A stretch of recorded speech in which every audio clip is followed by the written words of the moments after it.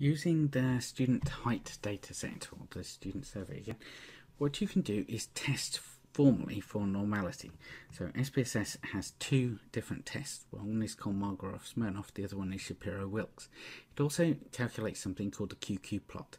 So Kolmogorov-Smirnov and Shapiro-Wilks actually look at the QQ plots in order to determine whether there's a difference or not. A QQ plot is a quantile plot. So what you're doing is comparing the first 10% of your actual data in your dataset to a theoretical, hypothetical, normally distributed set of data with the same mean and standard deviation as your experimental dataset, your experimental sample, and seeing if the two things are the same or different. So if your data is normally distributed, if you create this theoretic, hypothetical normal distribution, then the first 5% of the data will come to exactly the same position as the first 5% of your data in the real data set. And so you'll get a perfect match. So the QQ plot should be a perfect diagonal straight line if your data is normally distributed. So to do these analyses, go to Analyze, Descriptive Statistics and Explore. I'm going to look at the height data, and you go to Plots and you click on Do the Normality Plot. So I'm going to switch off the histogram and I'll switch off the box plots to do none. So I'm just going to focus on the normality plot, because otherwise you'll get an awful lot of plots that makes it a bit confusing. And press continue, and I just want to do plots. Now if I look at my output, I get this. What's the height in meters? There's 666 people that are valid, 97.7%.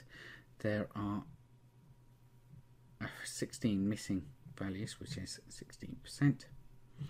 So here is the QQ plot. Now if it was perfectly normally distributed, you wouldn't get any variation off at the bottom here or at the top. It would just go in a perfect diagonal.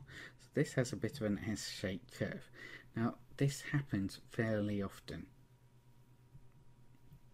and just because large and small values, there tend to be a few outliers.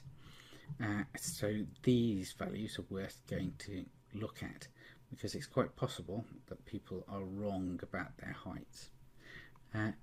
This is the detrended one, so this is the difference between this line and what actually happens. So you see a lot of the time around the middle there's very little deviation from that QQ plot, but there's big deviations at the very tall people and the very short people. Now above that there's a table with the test of normality. So here is the Kolmogorov-Smirnov and here is the Shapiro-Wilk. Now if these values are below 0.05, then there is a significant deviation from normality, which here you can see because of these very sharp tails, this very strong S shape in the curve. If these things are above 0.05, then there is no difference between your data collected and a normally distributed set of data. Now, when looking at the histogram for this set of data, I can go and do, well, let's just draw it as a graph. So if I do histogram, a regular histogram, so height in meters, histogram, press OK. So the histogram is showing normal distribution apart from these horrible tail messes which look like they're unreliable data points.